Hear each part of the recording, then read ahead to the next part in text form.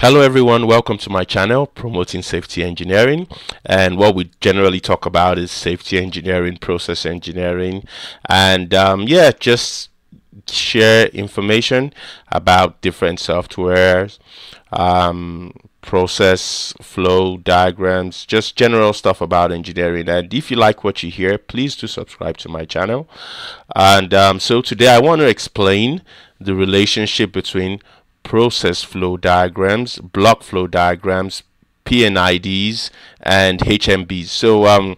So it's just shows the difference between them is just, should I say, more level of detail. The first in the line, which is the high level view of the process, is called a block flow diagram, and it's just boxes. That's exactly what's on the screen, just boxes telling you this goes into this place, this goes into this place, and this goes out. So it just shows the relationship between the systems or the equipments, the major equipments in the system. It just shows the relationship and how the flow goes across. The next is, and that is called BFD, a block flow diagram. The next in the line is called PFD. That's a process flow diagram. Now I'll give a little recap of everything and then go into further details. So the next is a process flow diagram. Now the process flow diagram breaks into more detail what's happening in the entire process. It shows you each of the major equipment and the general direction of flow. So it breaks it down like a pump. This is the pumping section, this is a vessel, this is the next pumping section, and like that. So you have an idea, like a bird's eye view of everything that's happening. It gives a little more detail on top, so it explains what each equipment is doing, gives you a little bit about the physical parameters, the flow, the pressure. So this, for this pump now, that is 5302AB, that's this. So you have a little info on this tank. Here's the information on, so there's just a little information on everything. This tank here, more info.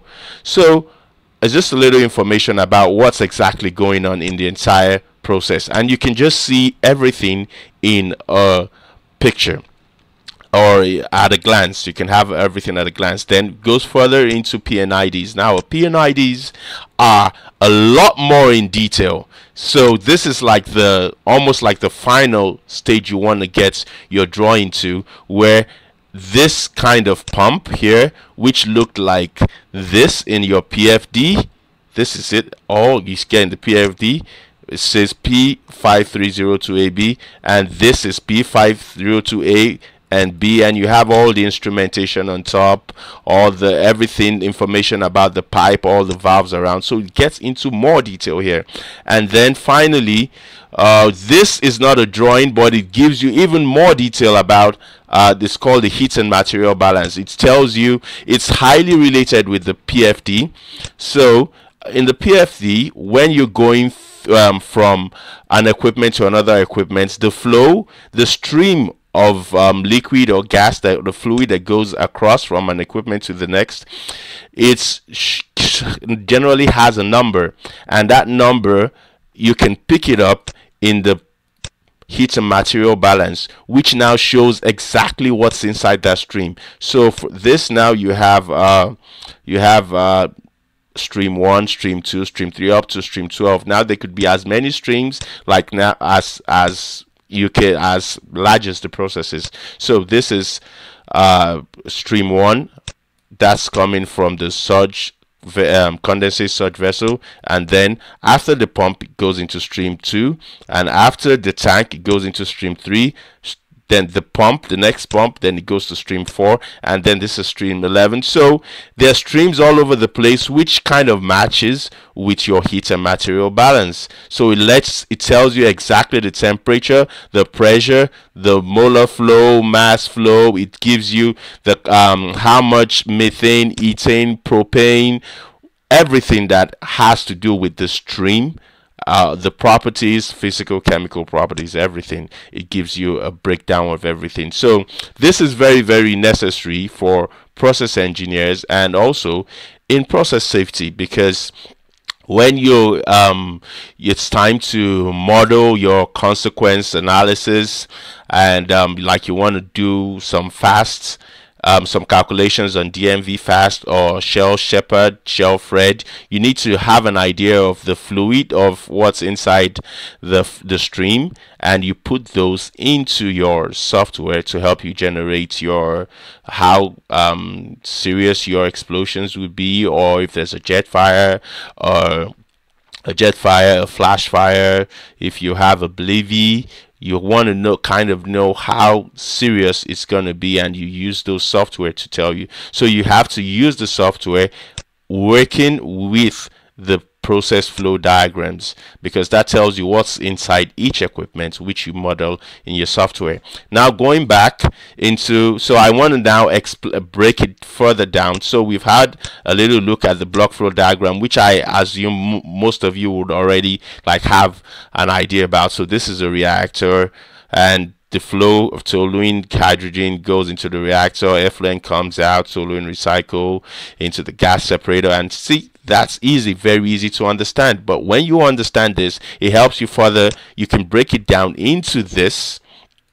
This is not the same process, but it's the same logic. So this, you have flow coming from a condensate surge vessel. It goes into a condensate disposal pump, which pumps into your tank, which should be a condensate storage tank, which now when you want it discharged or you want to evacuate some of the condensate, you have your pump here, which is P5301 AB. That's condensate export pump, so it's used for exporting into V5301, which is the condensate storage day tank, and then it goes into the condensate loading pumps, and then it's discharged to either a vessel or it's evacuated from the facility. So this is the flow, and you can see it easily just from here to here to here to here to here. That's where these are the major equipments, and that's the general idea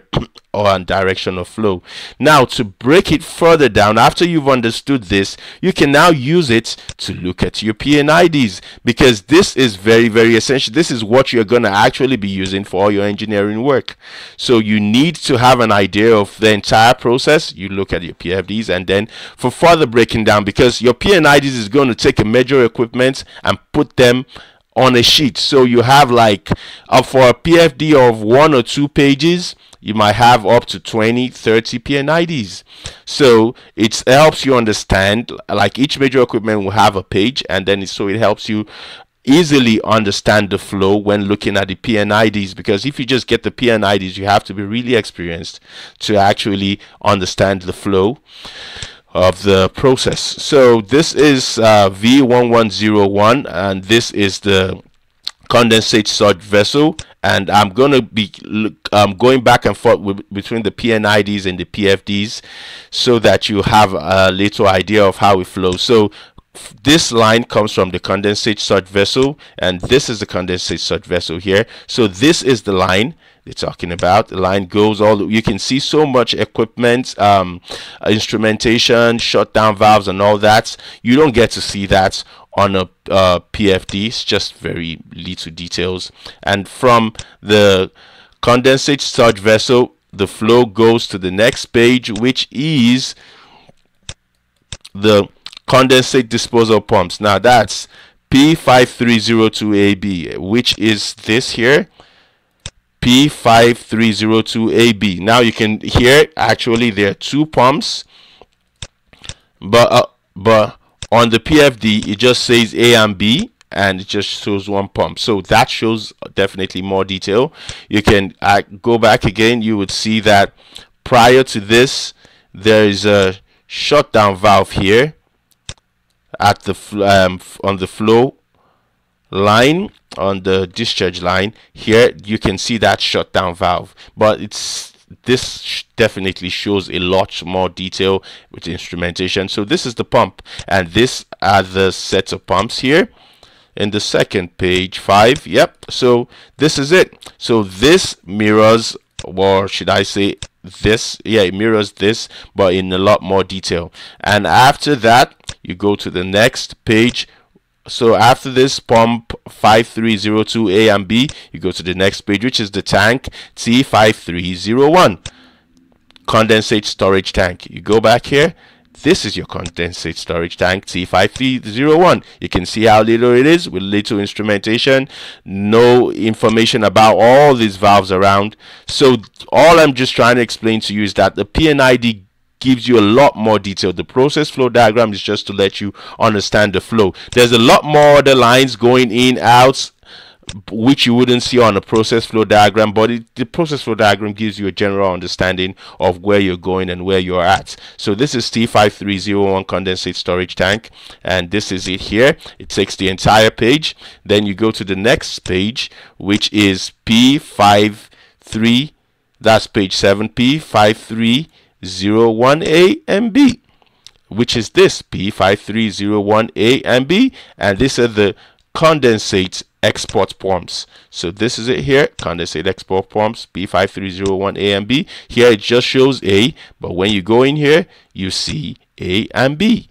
So they could either be on hot standby or cold standby, which means one is the line is already, the pumps are lined up to start work automatically if one fails. Also the operating philosophy, I couldn't be too sure of that. It could be 2 by 100 or 2 by 50. There might, which means 2 by 100 means only one works and the other one is on standby. 2 by 50 means both of them work and they are always constantly running. You could have 3 by 50, which means 2 would work and 1 is on standby in case one fails. And so the hot standby, cold standby. Cold standby means someone has to actually go there and set it up in case one fails, whereas a hot standby means it's lined up to work and will automatically pick up, or just someone pushing a button in the control room, it will start work. The standby will get to work. So that's the pumps, the export pumps, and the export pumps on the PFDs goes straight to the V5301, which is condensate storage day tank. That's this vessel. Now look at how the vessel is here. This is what it looks like here, but then when you come to page 8, V5301, that's condensate storage day tank. You can see so much information, valves, pressure control valves, closed valves, locked valves, pressure relief valves, everything, flow transmitter, the drain line. You come back to your PFD and there's just really little to no detail there. So after this, so it's always good to have your PFDs along with your P&IDs, especially if you're going to handle a hazard, so you have an idea of the flow and you don't miss anything out. And you can obviously, although you should be able to do this if you're handling a hazard, well, you'll be able to arrange your P&IDs and have a general idea of the flow, way of the direction in which you're going. So this is, yep. So now this, after this tank, storage, condensate storage day tank, we now have the condensate loading pumps, which are here. And the next on the P&IDs shows condensate loading pumps package. So there are 4 of them here, 1, 2, 3, 4, and they're all onto loading arms. So the loading arms, of course, into trucks, into vessels, and it evacuates the condensate from the facility. So these are the condensate export pumps. Yep. So this is it. 1P004ABC here, same here. 1P004ABC. Okay, sorry, I made a mistake. There are actually 3 pumps, 1, 2, 3. So that's A, B, and C. And I think the operating philosophy, it's not written here, but I believe it should be 2 by 50, maybe 3 by 33. I don't know, but yep. So that should be it. It's written somewhere here. Yep. So pumps operation is 3 by 50, meaning 2 would be operating constantly and 1 would be on standby. So the one on standby, in case one of the 2 operating fails, that would pick up, and yeah, you wouldn't have any reduction in your flow. So yep. So that's it. All in all, I've broken down. Let me have a quick give you a quick recap. I started with block flow diagrams, which just gives you a general idea of what's happening. Then you go into more detail in process flow diagrams of process flow schemes, PFSs, and this shows a lot more detail, and you have a general idea of what the flow is like from equipment to equipment. And block flow diagrams are more of like systems, whereas process flow diagrams are more of like major equipment.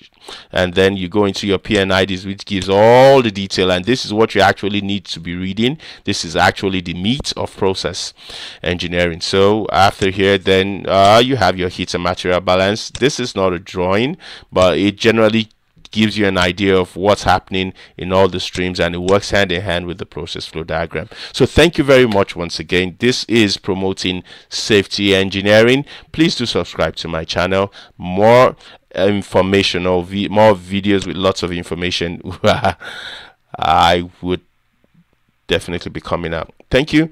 Do have a lovely day. Bye bye.